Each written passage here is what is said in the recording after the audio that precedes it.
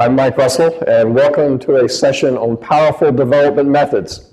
Now, before you start for the exits, this is a session on business agility.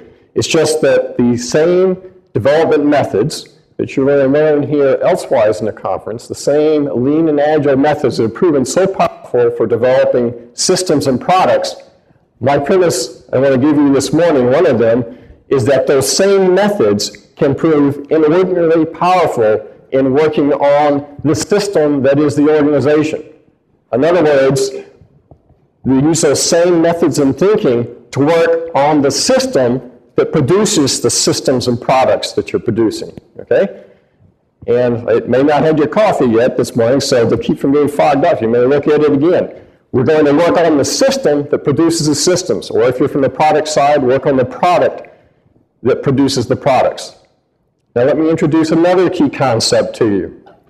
That is that you can probably make more of a difference than you think you can make to the organization or to your business or to whatever unit that you're a part of. Why? It's because by working on the system that produces the systems or working on the product that produces the products, if you want to think of it that way, your impact can be more powerful, can be leveraged, can be magnified, because the impact will not be just on the very specific product or project that you're working on now, but will be on every single one that's produced in the future. So every 5% improvement, you might say, to the organization makes a 5% improvement across all the products or projects, not just the one that you're working on now. So let's take that idea even one step further. There's an old comic strip named Pogo, for the main character, who's also named Pogo. And this statement's been used many, many times, millions of times probably. We have seen the enemy, and he is us. Now what that's implying is that sometimes we're our own worst enemies. In other words, how we organize our work, how we go about our work, makes things worse rather than better.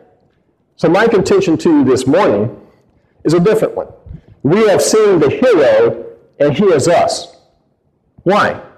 Because as agilists, or lean aficionados, people who know something about lean and agile, by working on that system to improve the system, you can be the hero. Now, why do I use the term hero? Well, it's because it's a matter of life and death. In this case, life and death of the organization, the team, the company, the business that you're in. Okay? Life and death matter. And because of how you're involved and the inordinate impact you can have, you can make a difference. You can be a hero to all those people that you're around. All right, so the good news is, a lot of what I'm going to be talking about this morning, you already know something about. So it's not a major learning exercise, except for the fact that we're going to take those pieces and put them together maybe in a little bit different way, a little bit different model to think about, to be able to use them to then impact the organization.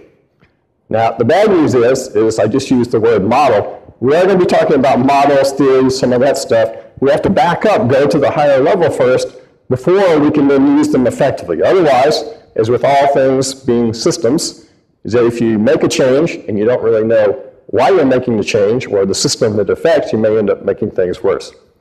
All right, so let's jump into it. I'm going to just give you an explanation about the start of my quest around the beginning of this. Right? I started as a developer, as an analyst, same as many of you have, and I'm doing estimating on projects, right? And being a good estimator, I'm trying to think in terms of all the curves that you're emphasized or that you're encouraged to use when you're doing estimates. This one is a curve about probabilities, about where the outcome, the idea of doing a 50-50 estimate, right? The idea of, instead of coming one that's most likely to come or least likely to come up one that's 50-50, right? I also thought in terms about the funnel, right? The development funnel, the cone of uncertainty, meaning that at the beginning of a project, things are more uncertain than at the end, obviously, because as you know more and learn more, you can make better estimates. So I'd work through all that stuff. I'd come up with the best estimates I could, and I'd march in there with all my papers and back up, and I'd give them a range along with the associated probabilities of why I thought that was going to happen. In other words, what's the risk of this happening? Was it big? Was it small? How big was that cone of uncertainty? And what do you think the answer I got back was, or the response back? What do you normally get when you go in with a range or something like that?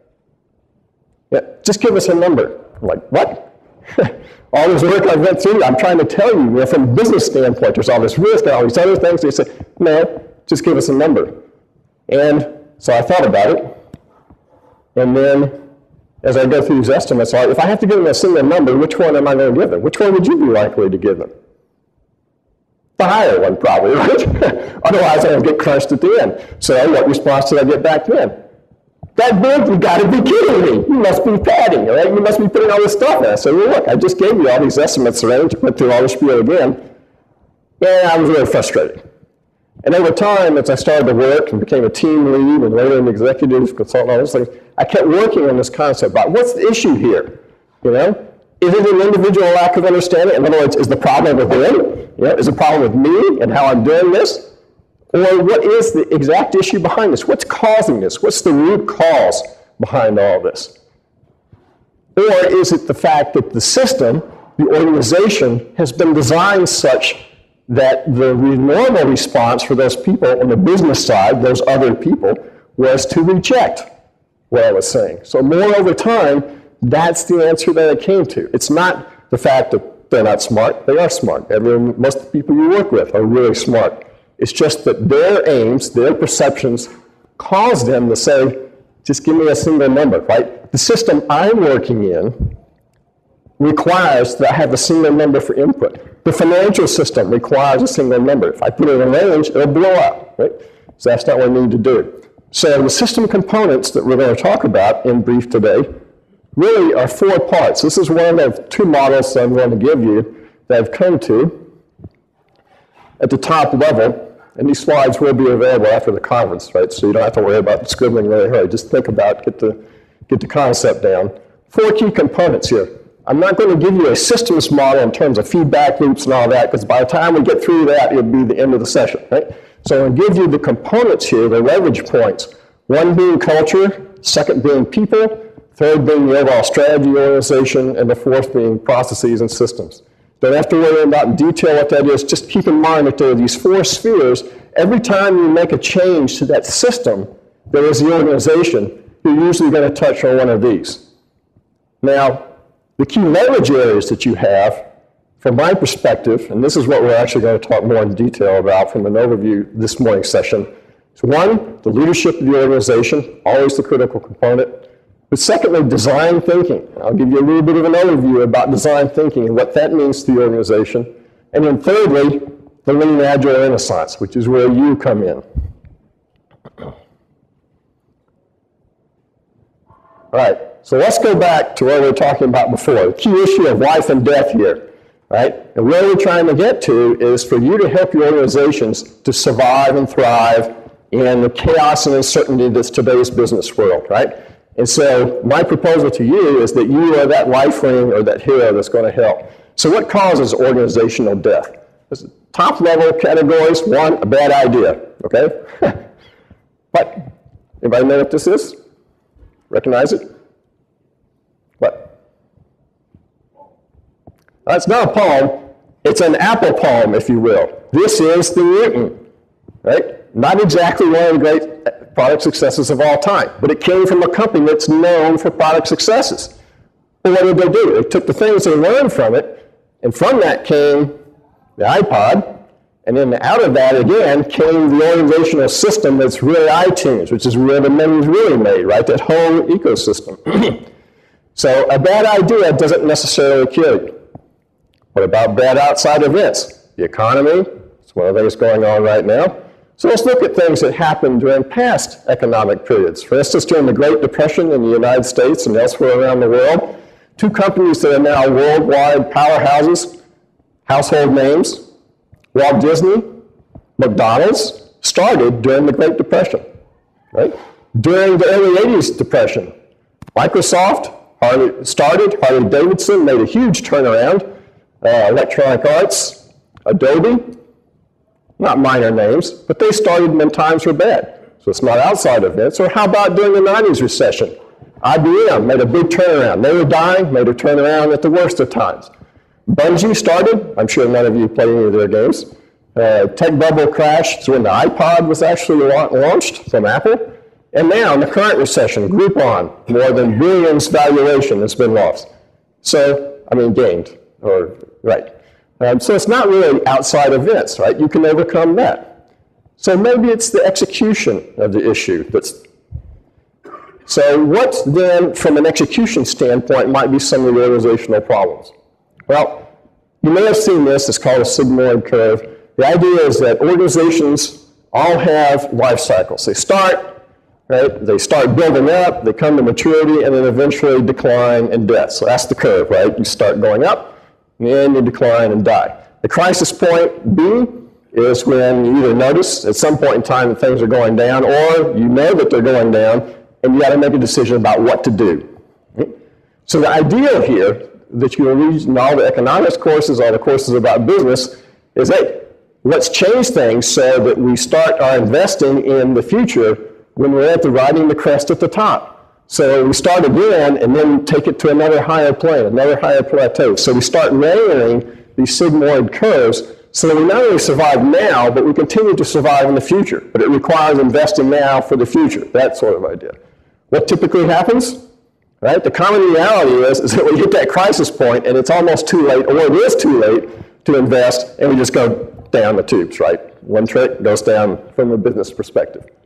Right, so let's take this in a little more detail. If we take that curve, it's the same as a single product life cycle. From a product perspective, we do development, and if you look at the profits curve here, we make an investment, so the profit is going down because we're expending, right? We're putting stuff into the product. We introduce it, we start making sales. Well, hopefully we start making sales if it's a good idea. So sales and profits start rising. They come up, right? Grow, hit maturity. The apex, the peak of getting income, revenue, everything else, and then they decline. So that's the sigmoid curve in regards to a business, but it's also from a product perspective. So now, how to extend organizational life, the idea here is that we want to extend that peak as long as possible.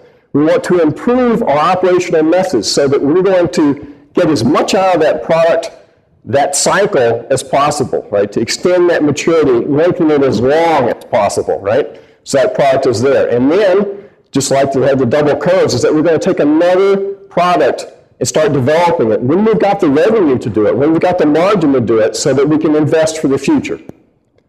Right, that's the theory. Again, more typical is that we wait until too late, right? We don't start thinking about the next product once we introduce one or start getting the revenue, and we start panicking down the line, and it just goes downhill from there. And there's some other issues here. For instance, this is an old view from PMI of projects versus operations. Look at what I've highlighted here. Catalyst for change, which is projects. The whole point of doing a project is to do something different, right? If you're going to do the same thing, then we don't even bother starting with a project. We just do what we're doing, right? But from an operational perspective, is maintain a status quo. Right away, if you're doing anything from a project perspective, we're now coming at loggerheads, because I've got one team that's saying, hey, let's make some changes. Let's get some things going. Let's make an impact on the organization. And another team that's going, whoa, hold your horses there. We want everything to stay the same. We want to maximize our efficiency, get things moved out, right?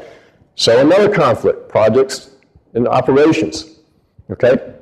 So from a perspective also of extending the life of the company, is that if I'm focusing on getting that maturity and making it longer, I'm getting a certain set of capabilities that helps me to optimize.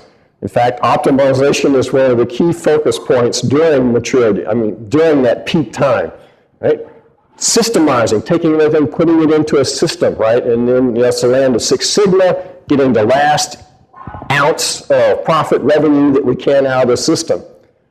But if most of the organization is focused on extending the life of that revenue, right, all that lifeblood in the organization, those approaches don't work over in the product development side. They don't work in innovation. Some of them do, but most of them are focused totally different, right? Again, the change versus status quo. And there's what is called the rearview mirror trap. This is a quote. So we've got all these forms of analytical logic, they draw on the past rather than the future. So in other words, it's called the rearview mirror trap, because the only thing you can conceive about the future, if you're using purely analytical methods, is that which you've already done. So you got that, right? If you just use analysis and analytical methods of what's happened in the past, then you're only looking for variations on the past. You're not looking for a big break, a big innovation for the future. All right, so that brings the resulting paradox is that if I have these curves where I'm trying to extend my new revenue, my revenue of the existing organization, but I'm also trying to introduce new things that keep me from hitting that crisis point, from being able to survive in the future, then that success that I've got at the top of the curve that I'm really trying to bring for later usually means I'm going to be less successful when I'm introducing something new that's going to help me succeed in the future. So on one hand, the more successful I am at getting that revenue and maintaining the status quo, it means from an organizational perspective, not from an individual perspective necessarily, but from an organizational perspective, I'm going to be less successful in introducing the very things I need to do to be successful in the future. So that's the key paradox about how the organization is set up. That's why the questions, right, from the development slide, like when I'm doing my estimates and I'm going all these points and ranges and risks and everything, is it just give me a number, because it's different things, different talking.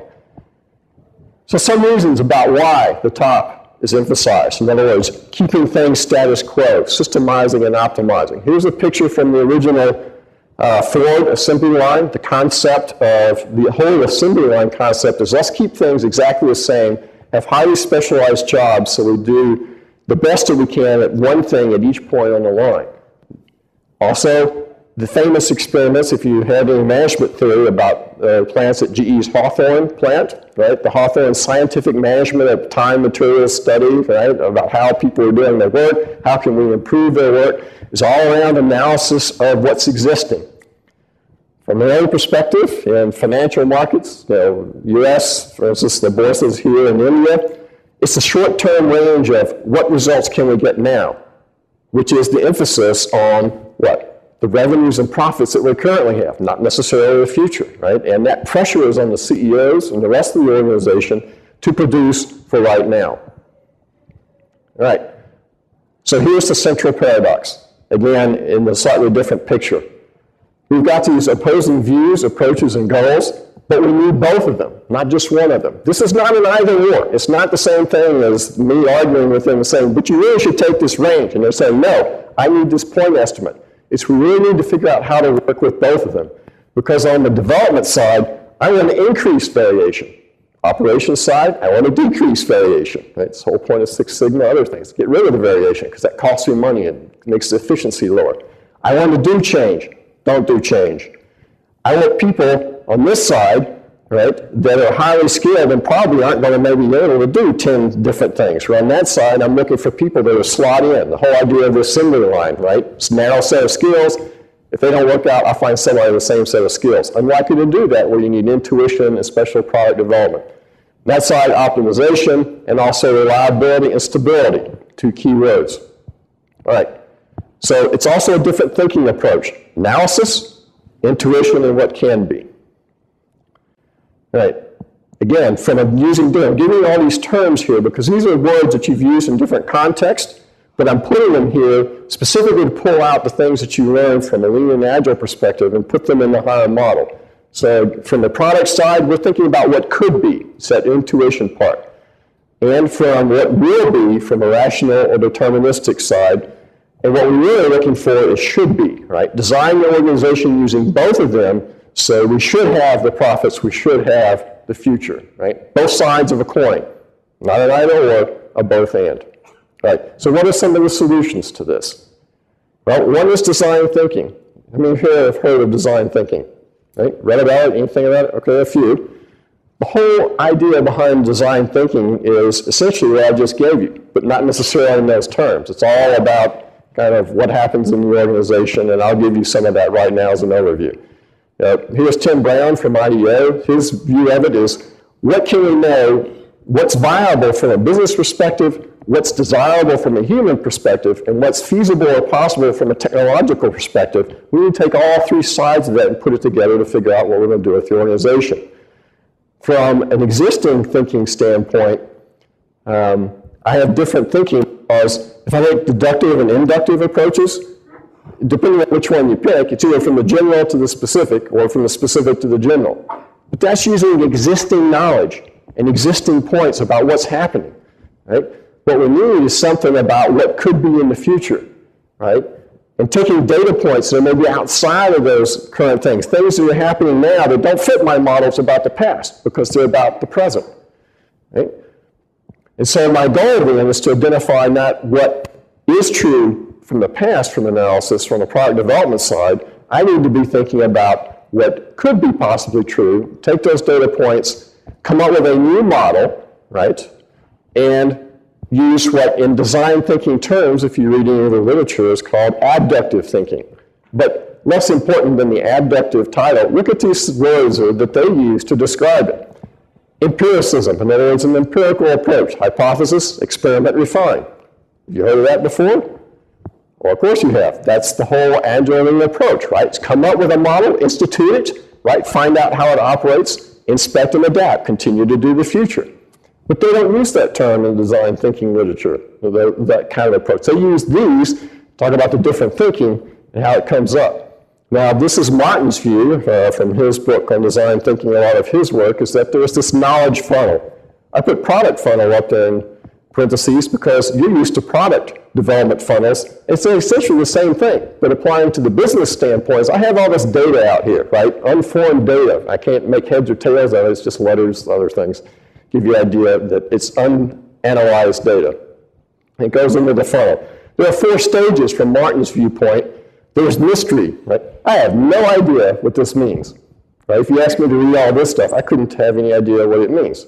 But the more I work with those data points and I get some intuition about what's happening, now I can think about what's going on, right?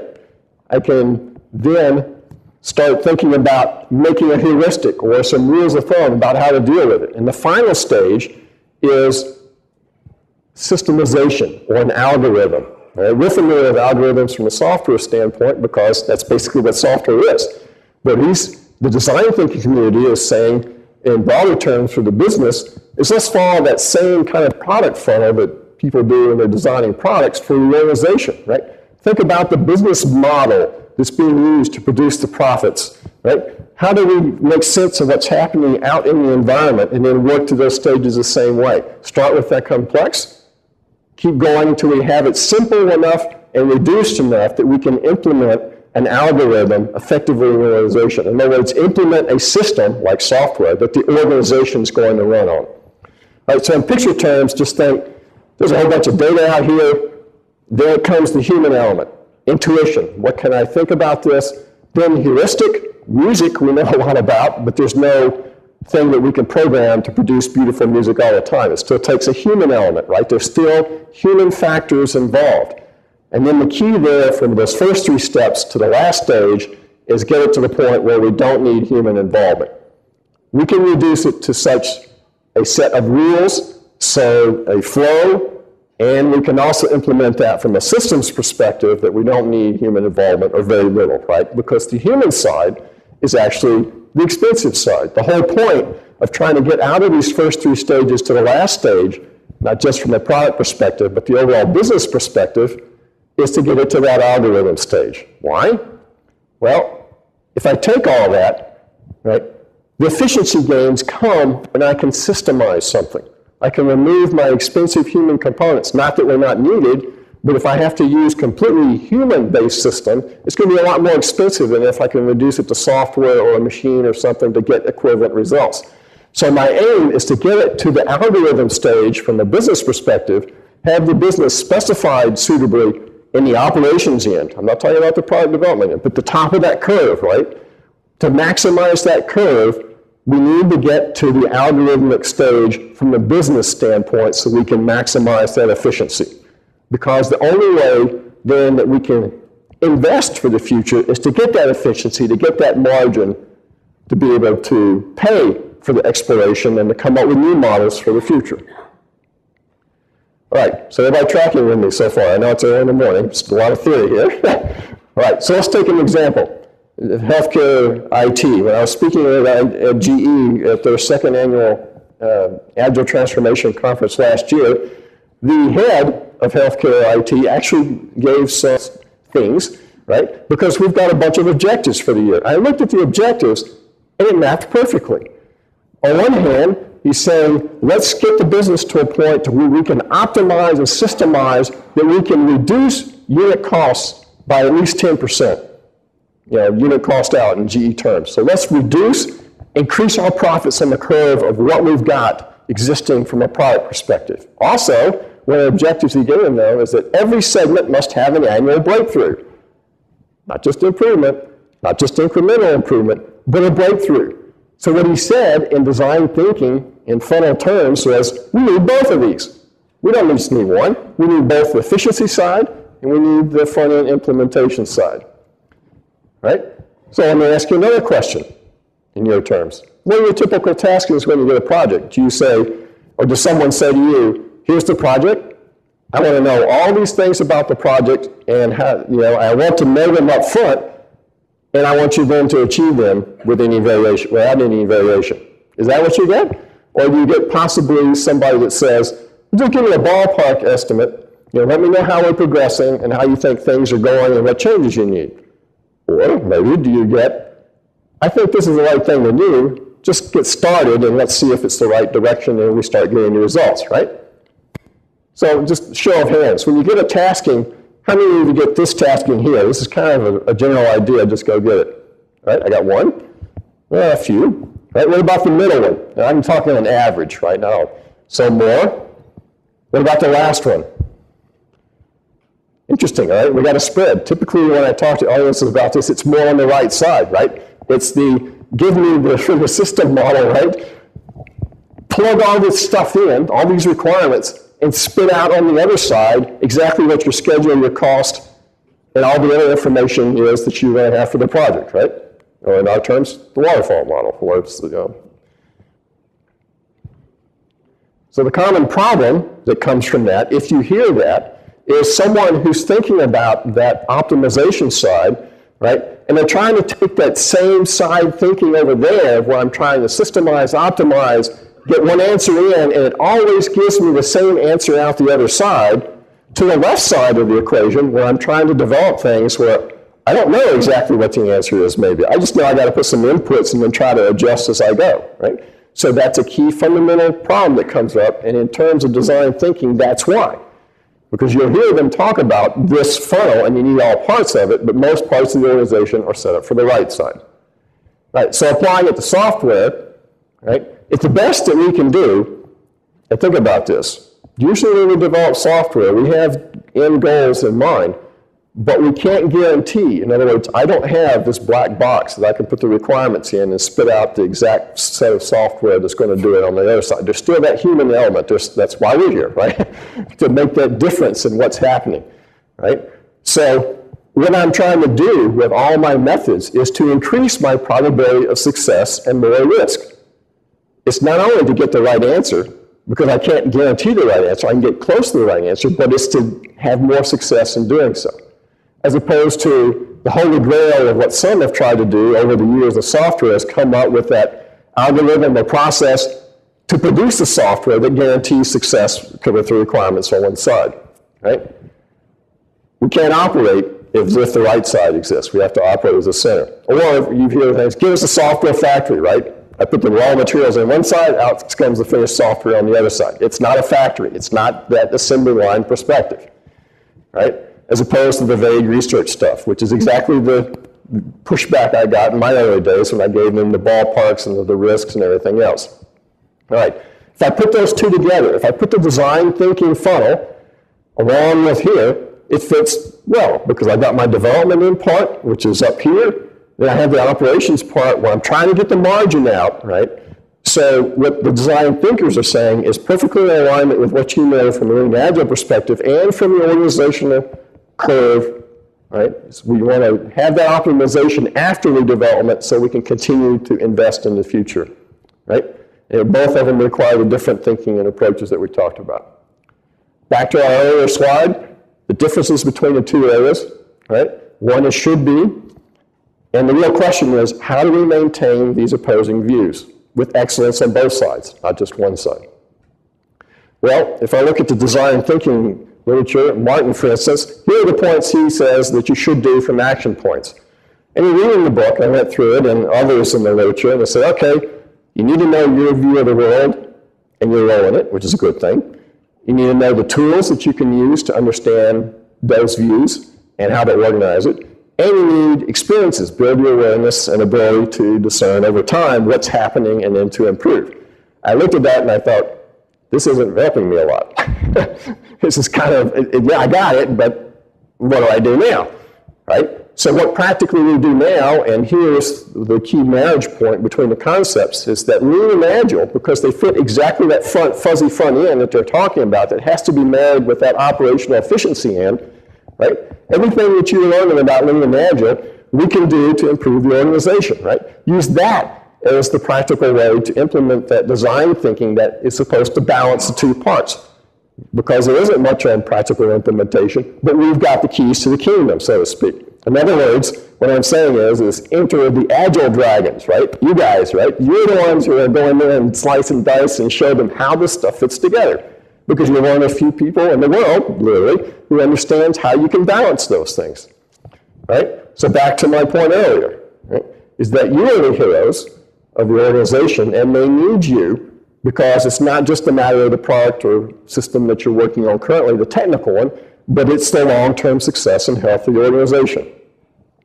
So let's talk about the Lean Agile Renaissance. I say Renaissance is because this is actually the way things used to work, and then we got so heavily systemized in the 20th century with assembly lines and everything else that we were doing that we kind of lost our way. This is if our audiences need to know about Agile. I'm going to bypass these, right? So, good execution, Agile execution of ideas, not the execution of the operations part, because we know that. Most organizations have that down cold. They can figure out how to do that, run Six Sigma, all those other sort of things, not Lean Six Sigma or Six Sigma product, but the original Six Sigma, right? And if I execute well in an Agile way, if I take those three reasons earlier I talked about why organizations fail, I can not only improve my execution, but because I'm going to iterate, I'm going to take an idea and make it into a good idea that will succeed in the marketplace if it even has a chance of succeeding, right? Just like Apple, I take the idea of a Newton, I come forward and I build it into a better one. Also, I'm going to be able to use that power of inspect and adapt to overcome outside events, right? Because I'm going to find what's going to work. I'm not just going to go with something and either succeed or fail, right? So the life comes from that, right? So from an execution standpoint, if I then apply the Agile principles to the stuff that as we keep building here, the idea of the funnels, right, the design thinking, if I look at this stuff up front with a human element, that's exactly where Agile fits. Because if you look at what we talked about earlier, as far as design thinking, and then see all the words that are used here, iterative, empirical, concept of customer value, collaboration, just enough to succeed, concentration on flow and work in process, transparency, inspect and adapt, and all those sorts of things. Some of them actually fit to the right, but they especially fit over here. And so I can leave, from an operations standpoint, my deterministic view of life, add the empirical, and then try to work and figure out what the interface is between them. So in software development terms, Agile, Waterfall, and Lean is actually an overview, from my perspective, is kind of an umbrella that fits across both of them, right? So you hear a lot of arguments these days in the Agile community about dev versus ops, right? So the ops guys want stability, the development guys want this agility thing, they want to cycle 1,000 times a minute, right? And the ops guys are saying, well, maybe once every 1,000 years, right? But that world is coming because, think about it from their perspective. Their incentive and their whole role in their life is for stability in operations. So from the point that we've been talking about here today is that their reason for being is that stability and efficiency side of it, right? And so there are things that they want when they talk to you, right, is exactly that side, whereas you're coming at it from the development side, right? Also from the business perspective, there's a big perception gap that applies no matter what model you're using, right? So let's think about it. I make on the right side, and that's what we're trying to stretch out, to improve, to make as long as possible, to get as much money as I can out of the existing systems and products. On the left side, I'm trying to spend it. So in terms of the lifeblood of the organization, if you will, is that money that's flowing in, that revenue, right? But what happens on the left side? You're spending it, right? So that view of the organization is these guys are like vampires. They're sucking the organizational blood from us, right? All they demand is, give me more of that blood, right?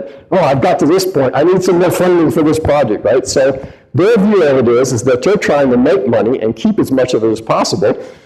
And we have all these organizational vampires that are running around trying to suck it out of us. I mean, think about it. This analogy is better than you think. So what do vampires do? Has anybody seen a three-fanged vampire? I assume everybody's seen vampire movies, right? Horror movies, raise hands? Yes? Okay. You've never seen a three-fanged vampire. They always have two, right, on the course. Like, yeah, okay, it's just kind of a given. It's a given that they've got a coffin somewhere that's got some dirt from Transylvania, wherever they came from, that they go back to. And they never come out in the daytime. Well, I hate to tell you, but, IT folks, kind of the same. Think about it. They go back to their coffins, or cubicles, right? They don't want anybody around it because they got everything set up just right, their own little dirt, right? Everything as it is, and everybody messing with it. Somebody from the organization comes by and tries to tell them to clean it up. They resist, and a lot of them like to work at night, instead of the daytime. So I've got on this one side, these vampires are sucking up, and they come, the organization says, you know what? We've got to contain these vampires. So what are they going to do? What are the tools that you have for controlling vampires in movies, right? It's things like garlic, wooden stakes to kill them. They use the same thing in the organization.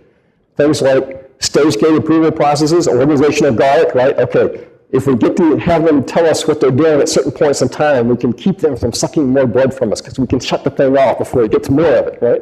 The stake in the heart, right? So think about it in terms from a perception perspective, is that this is kind of a funny way of looking at it. If you keep, insert a better picture of a vampire, whatever you want here, but if you keep that in mind, when you're coming to them, it's almost like you're speaking a completely different lingo the same way, right? Because they have this view of what they're trying to achieve, and you're coming at it from a completely different perspective, right? To make it worse, this is a survey in the 2000s from Spencer Stewart of the backgrounds of CEOs and top company executives. How many come from engineering? Not a lot. Most of them come from finance. Well, that's really the realm of multiple numbers. It's the give me a single number territory, right? Of marketing, law, right?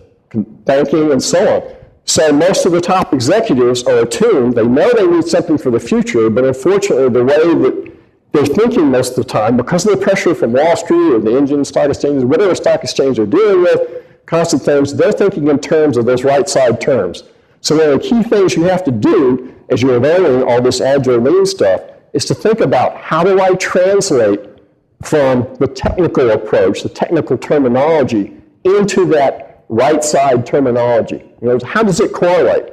Don't speak in terms of, we need more blood, we need more funding, but what is it down the road? The broader picture, move up, right? As Mary Pomadick says, measure upward in terms of metrics, right?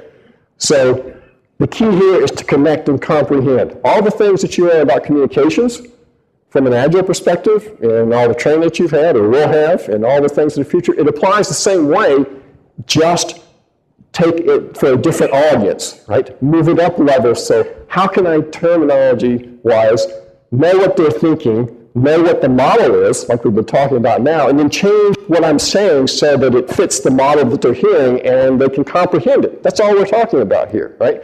Knowing a different model and what the issues are, and then take the responsibility for effective communication. Now, I know in communication terms, both sides are supposed to take responsibility for it, but in this case, as the organizational vampires, you've got to take all the responsibility to make sure your message gets across, right? So from an outside perspective, or outside events, let's talk a little more about that. There's a term that Joseph Schumpeter came up with called the gales of creative destruction. So Tom Peters had a view that I love this, so I quote it here. It says, the only industries that are calm or untouched or not rocked by change are those that are either about to be changed or have been bypassed and they just don't know it yet, right? So all those things are going outside. If it seems calm now, it means that there's either chaos likely coming or it bypassed you. So you've got to know what's going on. Expectations of no change are unrealistic. So here's one of the keys of how you can connect to the strategic side of the company is that we're trying to make all these changes, okay? And talk about it in terms of in 1970, I believe, almost 500,000 people died. What storms do is they rearrange the landscape. If I take a hurricane, right, it changes all those things, and all those depths and what the landscape looks like changes, right? So as those economic storms come through, it means that I need to map frequently, right? Because things are changing, so I have to have a way of coming up with those maps fast, not years, but quickly. Forecast the possibilities and take appropriate risks. Because if I wait for things to calm down, what's going to happen? I will either have been bypassed by the storm and probably beached somewhere, or I've been sunk, right? Because I haven't taken the appropriate action, right? And keep working on that and iterate. This is a quote I love from the president of Pixar, or at least he was, Randy Nelson. The core skill of innovators is error recovery, not failure avoidance, right? So iterate, adapt, inspect. Right. One of the key questions you'll hear, why don't we just scale Agile to the enterprise? If this stuff is so good that you're telling me about, Mike, of why we should use it, well, why shouldn't we scale it to the enterprise? Well, first answer is, let's go back to our curves. The right side doesn't need Agile per se if you've got a heavy operations focus, right? Because it doesn't work, because they need stability, they need the efficiency to be able to generate the money. So the first answer is we can't be enterprise Agile in the same sense of terms of Agile like you're learning currently, right? If I look at the context of an organization, I might have new product development, that's MPD, or major variant development.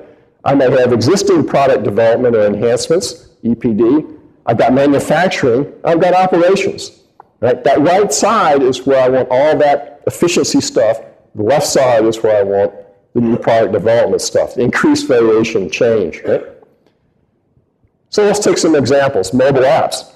I don't have a lot on the right side because most of the mobile apps, unless it's some kind of software as a service thing, you just sell it and then they use it, using that existing data. So I've got small manufacturing. If once I got the software done, I press the button, if somebody comes in and buys it, I just replicate it and I'm done. It's not a big manufacturing operation. I don't have I'm not operating. It's all on the left side. So a mobile app business, if I don't have any back end, I can be enterprise Agile. Because that's all I'm focusing on, is that kind of development side, if you will. If I take an advertising agency, something outside of software, it's projects-based work. And most of it is new product development, new product being a new advertising campaign, whatever it is that my clients need to come up with, or giving them juice or changes an existing campaign, multiple outputs on existing ones. Again, not much in manufacturer operations, so they can be Agile. What about software as a service? Well, guess what? Now I've got an operations component here. The moment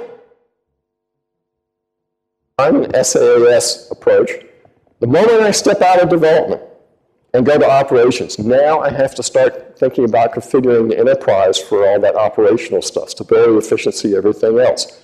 So this is the reverse problem. This is where maybe the company or the startup or the product group is all development oriented, but now they need to learn the language and the capabilities of the right side, right? So if you're a startup or you're thinking about doing a startup, keep that in mind. If I'm an embedded system, now I've got all this stuff, right? If I'm software, for instance, if you take medical device software, I not only have the software, but I've got the device, I've got all that regulatory world around it, so I have to have everything full bore, both sides of the equation. So the answer to enterprise Agile? Well, it depends. And Agile being more agility, not just Agile, right?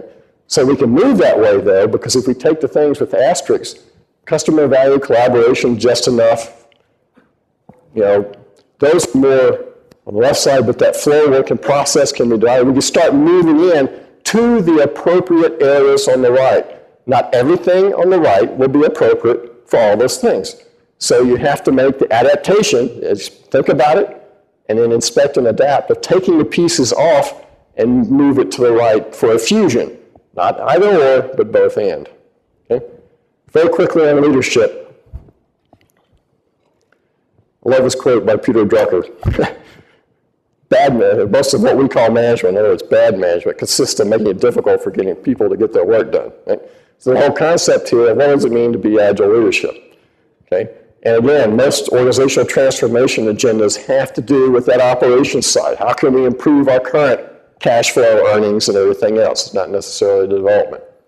Okay, let's go back to that model I showed you earlier, the 4 pieces parts, right?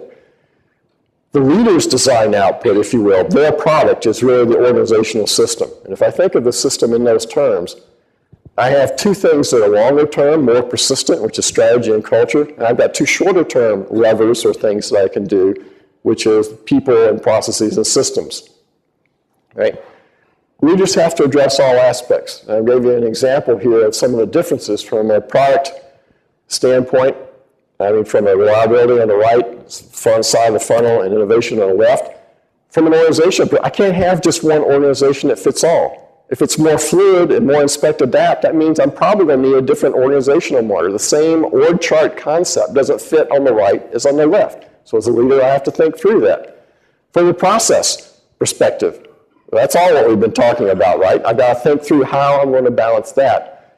And not only from a people perspective, not only those things, but also from a people perspective, it means likely that there may be different types of people working on those different things, right? And the CEO or the leader has to be the balancing force. So when the question comes of how do we balance that, a lot of it rests squarely in the lap of leaders of the organization, or even down to the team lead perspective. Different kinds of decisions. Again, I talked about that. We'll keep going.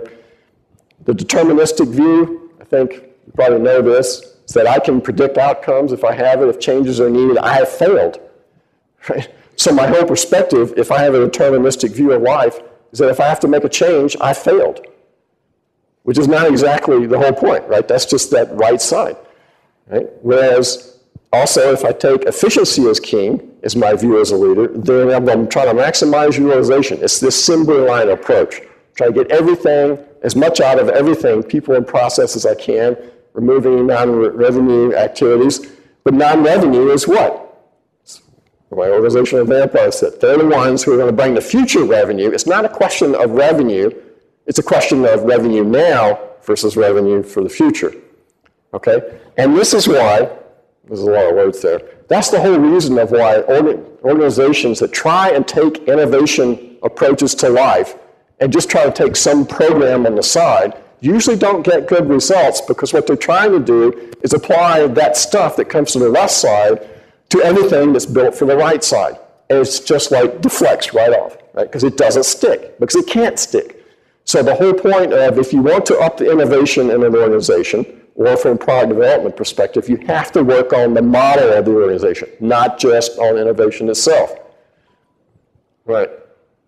So from an org chart perspective, again, this is Conway's law. Many of you that have seen this before. So an organization that designs a system will inevitably produce a design whose structure is a copy of the communications processes or structures within a company. That's just the kind of the way it works. This is a statement by Conway that you may not be as familiar with. Because the design that occurs first is almost never the ideal, the prevailing system concept may need to change. Therefore, flexibility of organization is important to effective design. Right now, what does that mean? Obviously, we don't stay the same with organizations. So from a concept of that is, let's go forward one here first. Right. Why do we view reorgs? I mean, if you're an organization, you know, oh gosh, another reorg is coming, right? Why? Why do you respond that way? It's because it has nothing to do with really the effectiveness of the work. It just has to do kind of with power structures and communications and all other kind of stuff, right? What we really need to be doing is thinking of reorgs as ways of inspecting and adapting, right, the organization forward in time and coming with a more positive view of them, as long as they're grounded in involving people in redesigning their own work, because they're the ones who know how to work best, right? And they will support what they create, right? So the thinking questions for you to take out of here, I've already given you a lot of questions, but here are some more, is when you're sitting in other sessions, how do I apply this to the organization? Especially just to the structure. One of the most common things that organizations have, the org chart. How do I apply continuous improvement to the design of that org structure? How do I apply continuous improvement to the overall business? Right? Change the shift, not just from continuous improvement for the product, but to the organization. Culture, I'll just zip to this. Should these have the same culture? If I take any kind of inland revenue or internal IRS in the US or income tax department here in India, should these two organizations have the same culture? Why? They shouldn't have the same culture because they have different strategies. They have different aims of the organization. So the culture should fit. I know you would prefer that they have the Google structure. Oh, yeah, okay, that looks about right. I'll just take that, right? No, they've got rules, right? This is high efficiency. It's getting the revenue, right? Sorting real stuff, and Google's not about it. But that's because their strategies and their outcomes are different. So you have to tag the culture to what you're trying to do. This also means that inside the organization, you may have to learn how to have separate cultures and to exist at the same time, because I've got those different groups. Most organizations try to have a unified culture all the way through down to the detail level. Well, at the top level, yes, that's good, because we want organizational identity. So if someone hears about Google or they hear about companies that work like Google, they're usually referencing the culture, right? Not the product necessarily, but work like Google means a certain set of things. The top level, that's good. But in each individual unit, that may not be good. We may have to have adaptations. Okay? So the manifesto, from a culture perspective, if I take 4 components of culture, or 4 types of different culture, meaning a mix of collaboration, how much do we create, how much do we compete, how much do we control, the manifesto, this is actually the next section, I'll get into detail here, but the manifesto says is that we want a balance of all these things somewhere in the organization, as opposed to an overweight on the control part, right? The hierarchy part, the command and control, the deterministic view that says I can come up with something at the beginning and control it all the way through, right? It's a dramatic difference between the Agile approaches and what life in most organizations is, but it's also a barrier to Agile adoption. So when you're thinking about Agile adoption, you have to do culture. One last thing to leave you with from a leadership perspective, you need new CEOs. I don't mean the people. Some of you may want to replace the people, but that's not the point here. Notice that there's periods after that, right? What we need is to think about the stakeholders of the company as being the C, the customers, the E, the employees, the O, the owners or the business itself, right? What's the income, the revenue, and significant others. And they have different views on life. It's not like some, if you go to the bookstore or read online, there are some people that say, well, customers should come first. There are others that say employees should come first. Others that say, well, that's all about the financials. Well, what I'm telling you is to be successful long term, maybe not short term focus, but long term, you have to focus on all these to be able to survive and thrive. You have to look at what the quality of service and product are for the customers. You got to look at the work life for the employees. You got to look at the financial returns. Right? And so that produces this kind of Fortune 500 approach, and this is a USA bias, I'll put it there, is that instead of a balance, it's usually about maximized value. If you look at any of the stock exchanges, that's what the reward is, those short-term gains, all about finances, right? Whereas, yes, we want enhanced value, we want more returns. I just showed you all that model stuff about we need those returns if we're going to be able to do any product development in the future. But it's not just to that, or to the exclusion of all the others. We need to deliver legendary service for our customers. We need a more fulfilling work environment for our employees so that they not only can produce now, but they produce more in the future, right? And are committed to what they're doing. Because you know from when you work, if you're not committed to what you're doing, you don't do your best work. And if you have any major stakeholders out there, any other partners, that they feel a shared responsibility with us. Okay? So, the new rules for the CEOs and you is 1, the primary responsibility, and this is all the way from a team lead or anybody who's taking a leadership role all the way up to the top. Your goal is to work on the organization, not in it, or maybe it's both, but you have to work on that organization. Your product is the product that produces the product, the system that produces the system. Okay? Redefine CEOs in the terms I've just given you and be a servant leader, not one that doesn't give direction, but one that guides, right, and makes sure that all 4 parts of those constituencies are served, right, and use lean agile principles to balance both the innovation on one side and the optimization on the other, okay? And then the real kicker is iteratively keep doing this over and over. Keep working on the system that produces the systems. From Gandhi's perspective here on it, this famous quote, is that don't wait for others to do it. Start with yourself, right? Start with the area that you can impact and then expand from there. If you can't affect the entire company at the beginning, well, that may not be. But you can at least affect the area that you're in. All right, so be an example. Now, from this stage perspective, since I'm a producer of the stage, I'm also obliged to give you this speech to come to the other ends. All variations on this theme, but a little bit more specific to parts of the model. For instance, what about that uncertainty that occurs in business? The session right after this, we'll talk about that. How do we deal with that uncertainty? Customer value is king both in lean and agile.